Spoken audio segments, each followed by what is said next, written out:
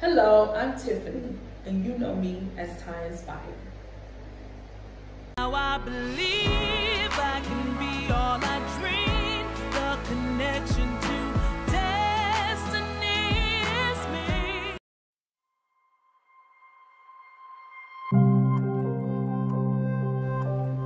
Over 400 years ago, my ancestors were violently removed from their homes on the continent of Africa.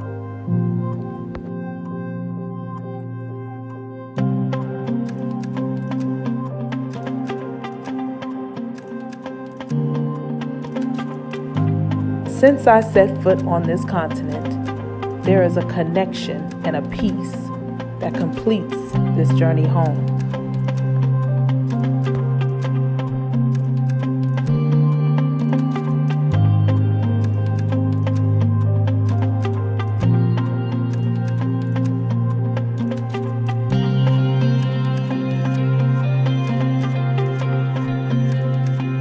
So now it's time to go to work.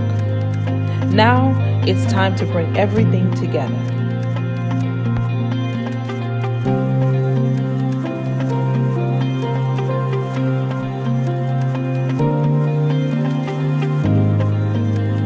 This is where it began, and this is where it must end, in Africa.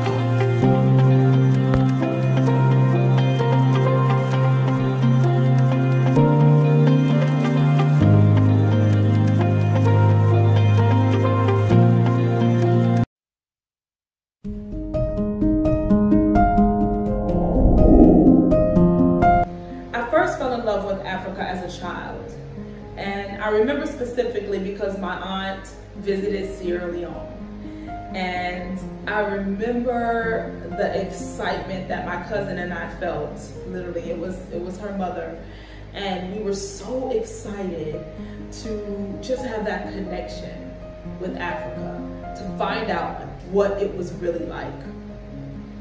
And so upon her return, we got that and so much more.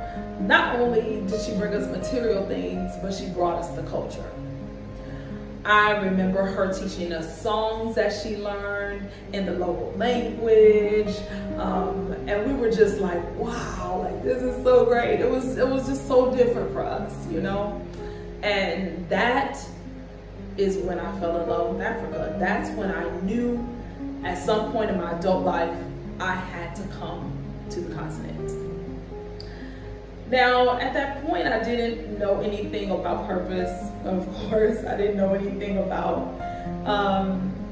what I was really supposed to be here for, what I was supposed to do.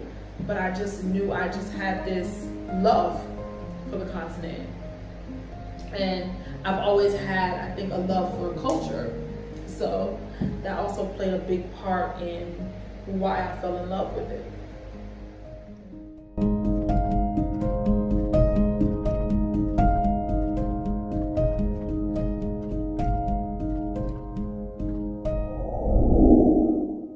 So I chose Ghana mainly because the president was giving speeches and telling people of African descent or of the diaspora to come home. And so I was like, wow, really? Like, he's like, you can come and you can stay. And, you know, I'm like, wow, like, okay, then I'm going to Ghana. And so, you know, I always knew I wanted to come to Africa. I didn't know where I would come. And I honestly didn't even like prepare in advance to where I wanted to go. It's just that when I heard that welcome, that's when I said, okay, this must be the first place that I should go and I should start. I have been to Seychelles, but to be mainland, you know, Africa, this is my first country. And I fell in love. I fell in love with Ghana as soon as I came here. I fell in love. Yeah.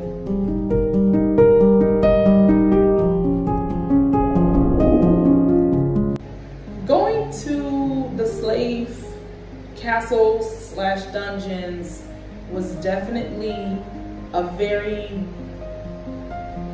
humbling experience. it was also a very emotional experience, and it was a very enlightening experience for me.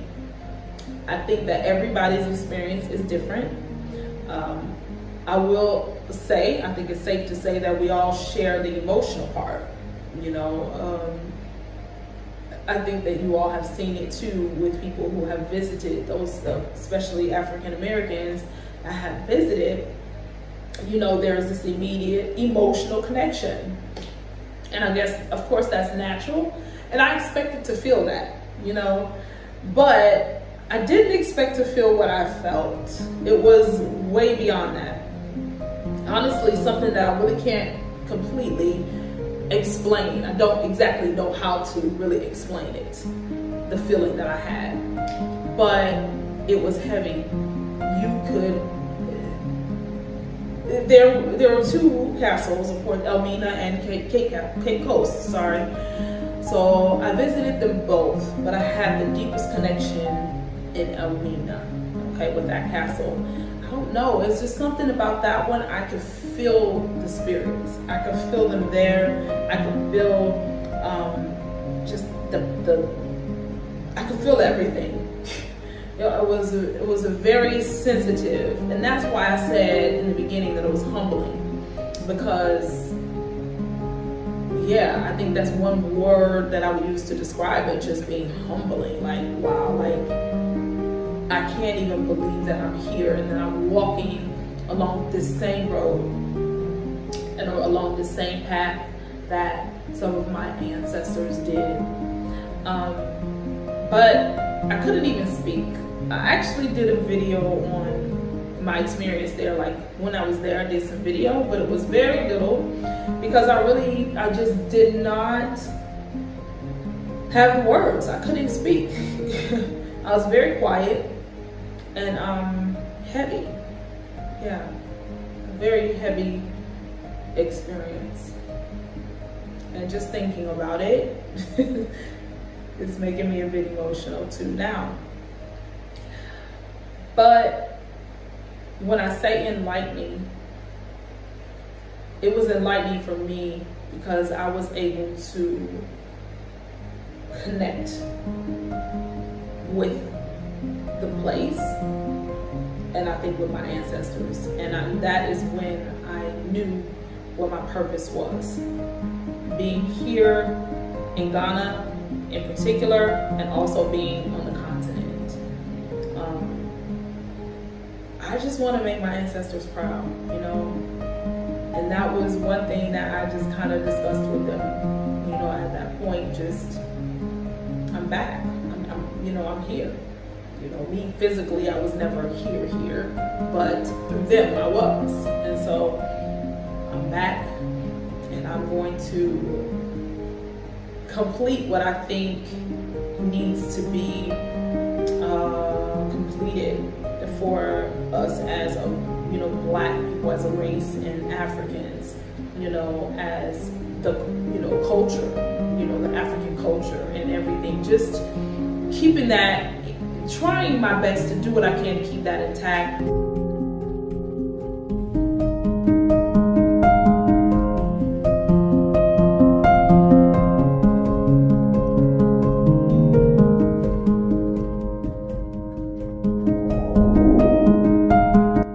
So my purpose is to, for one, is to help to bridge the gap between African Americans and Africans in general. Ghanaians, because I'm in Ghana, but there are other Africans in Ghana too.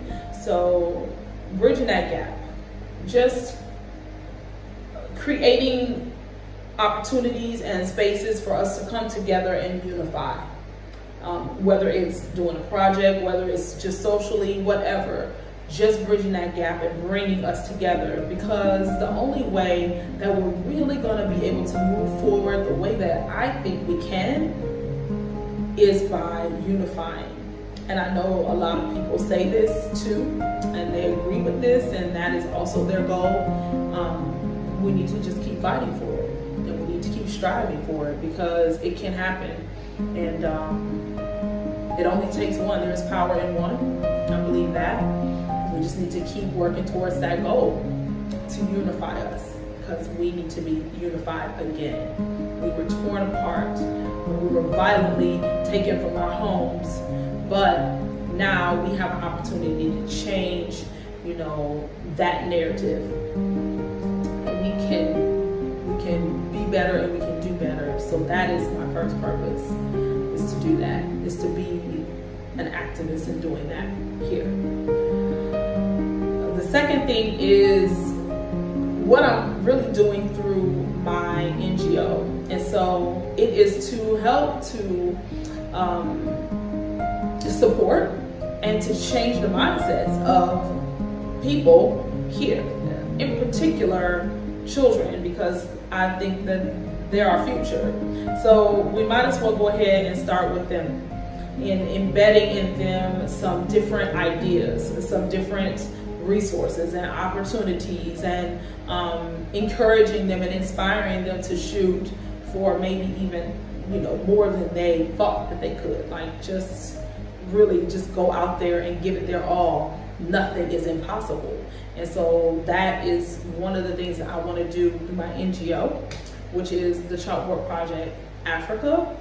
And we provide youth programming, and through the youth programming, those are the things that we're going to be working on: self-esteem, giving resources and inspiration to those who are graduating from GHS, I believe it is, and going into, you know, the college, you know. So we have several programs that support that. And then we also have programs that support material things for schools, particularly in villages. And then we have a program that supports teachers, because we need help. So we have to empower and inspire each other so that we can work together, and then we can get to the children who are going to take the torch from us. So we want to make sure that our teachers here feel supported. So it's not about giving them training because they're not trained. No, it's about providing ongoing training and ongoing professional development. Yes, that's one thing that I see lacking here. As a teacher in the U.S., we constantly have professional development. We're constantly going and learning more and making ourselves better. And my God, was it just refreshing to be able to have that and to do that, and then come back and give to my students because I was better, you know, and I learned something that I didn't know. So that is what that program is about.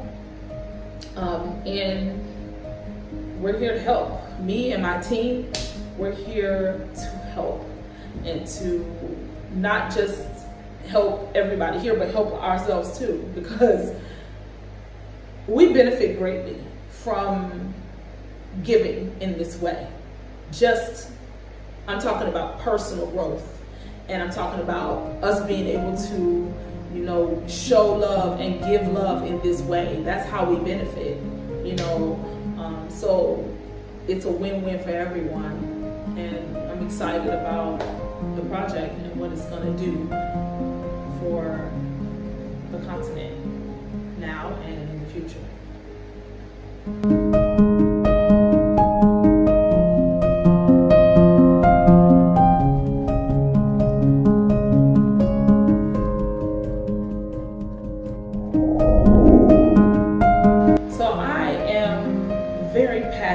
About the continent. I'm very passionate about our people coming home, whether it's just to visit or whether it's to move permanently. But I think that everybody has a place here.